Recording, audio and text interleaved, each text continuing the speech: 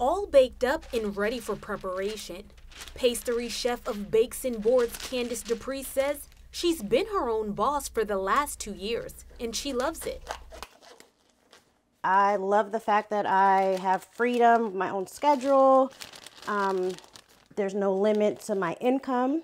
That was one of the main things Dupree hated about working for others. She says millennials like herself haven't had the best luck when it comes to the workforce.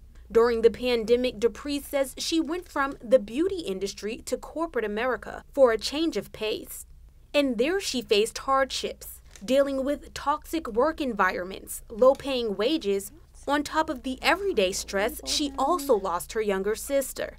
Not a stranger to grief. Dupree says this was the point she knew it was time for her to take a chance on herself, putting her culinary degree to the test. The cake was hideous. I had no idea what I was doing, but it did taste great. I got good feedback, and from there I just kept practicing to work on my own skill level and design.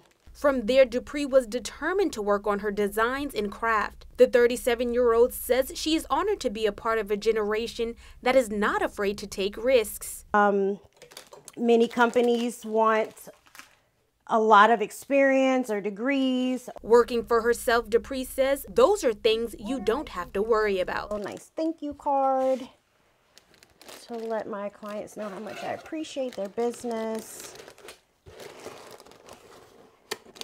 And then we are off to the post office.